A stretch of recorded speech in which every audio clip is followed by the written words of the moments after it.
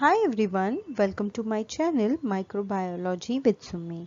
If you like my video, please like, share and subscribe to my channel. Today we are going to give a look upon Introduction to Industrial Microbiology. Let's start with it. Industrial microbiology is a branch of science that deals with study and uses of microorganisms which has industrial and economical applications.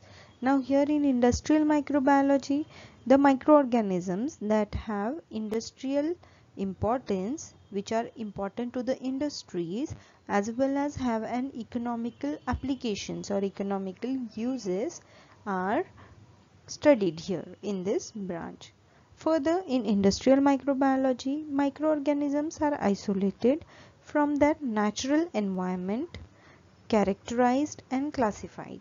Now, first of all, the microorganisms are isolated from their natural environment. Now, natural environment means, as we know, microorganisms are present everywhere in air, water, soil, animal, plants, human beings. So, from its natural environment or natural habitat, these microorganisms are isolated. Then they are studied. In studying, they are characterized and then they are classified. Now, after classification, further, these microorganisms are produced on large scale by use of fermenter. Now, after classification, first of all, it is decided whether these microorganism can be used on industrial scale or whether it has an industrial importance or no.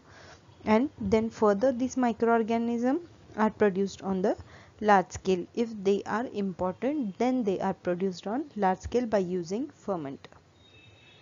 Further, microbes convert inexpensive raw material into economical important product. Now basically in maximum in industrial microbiology is concerned with fermentations, and in fermentation the role of microorganism is to convert inexpensive raw material into economically important product. Now products are passed through detection, analysis, assay, purification and recovery to make them safe and effective. Now once the fermentation is carried out, once the product are formed, they are not directly given in the market. They are carried out to various processes like detection. Detection means they detect whether the desired product is produced or no. Then analysis, for the assay, purification, recovery. There are several procedures that are carried out, and then they make sure whether it is safe and effective. So further, the end product formed in fermentation is economically important, but the organism used for fermentation are equally important.